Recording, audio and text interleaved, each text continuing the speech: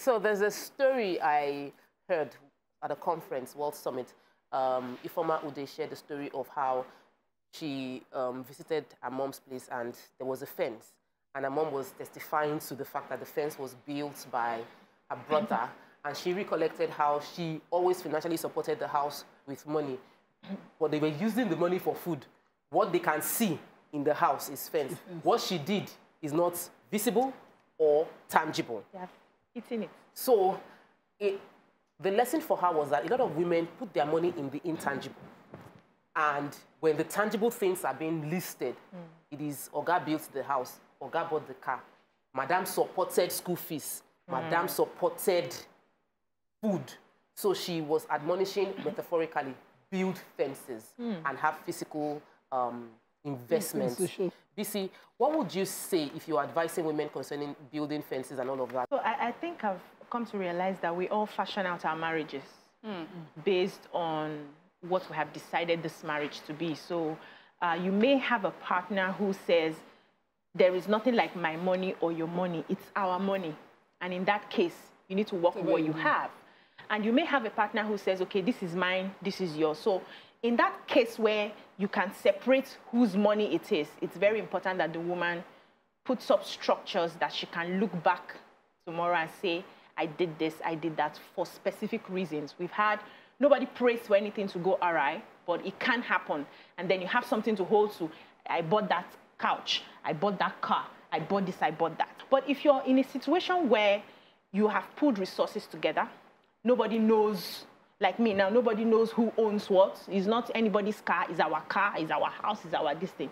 It's important that you have an understanding with your husband that as you're buying the tangibles, let's take, for instance, my money goes into the feeding, I support with the feeding.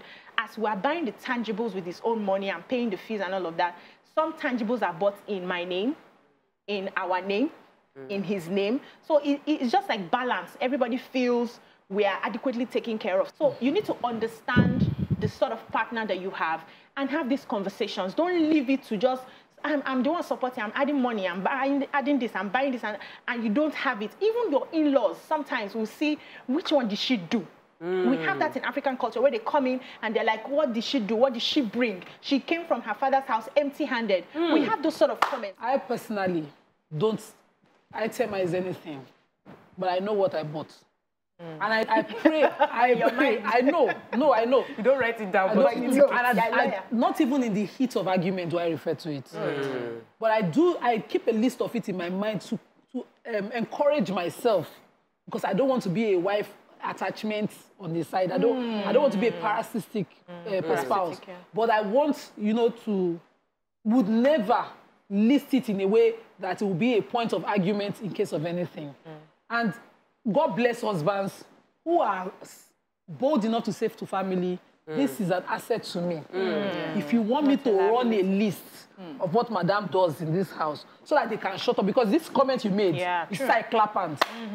If there's a woman in Nigeria that has not heard it, she's a lucky person. She's lucky. Because they will remind you, when you're coming from your father's house, even though you carry box, gold, everything, nobody sees it. They will say, you came empty-handed. And if there's a life... You came very skinny. Of course, and now you are I was a size 8. I'm skinny dry. So if you came dry as I came, everything dry, of course you would have been fed by your husband. Of course. But traditionally, we see Africans, they make comments that, can be depressing to women. So you have women who, when they do things, like I do, keep a list of it mentally. My achievement, I remember when I made partner in my firm and I was able to pay my partnership. And my husband's goal was to pay for me, but I was saying in my mind, I will not take money from you. And the moment I was able to pay it, I came and I saw he wasn't happy. He wants to pay everything for me. I was saying to him, this one does not even know how I feel. As in my head now, I feel like metal, as in 3 women in one body. So it's important that, you keep it, but never rub it in. So I feel like BC has handled the A to the Z for the marriage. And Nima has also given, perspective on how a woman would also feel when she builds fences. But I also want to take it to the fact, to a parent-children relationship, because we see it a lot. We find the child who stays home with the parents, taking care of them at old age, cleaning after them if they're in hospital. in the end, that child is not even given as much respect or appreciation as the one who is living abroad and sends dollars once in a while, you know, and sends the TV set and builds the house. But that one that is constantly there.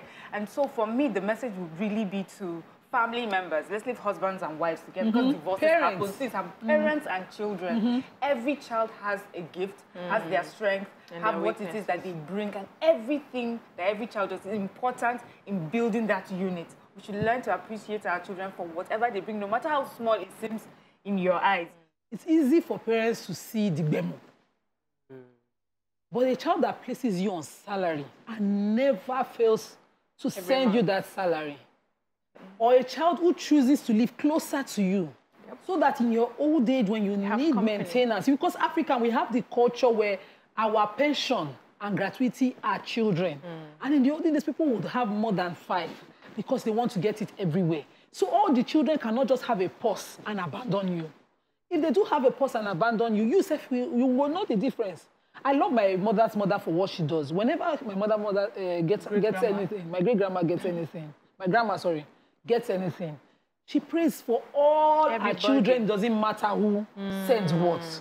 And I've learned that habit because it means that I am grateful to you all. Maybe because you are sending money because somebody else is taking care of the things that you would worry about. So you have children where somebody does something for you constantly and you count it less. You are not a deep thinking parent and it might discourage a child from being the right child.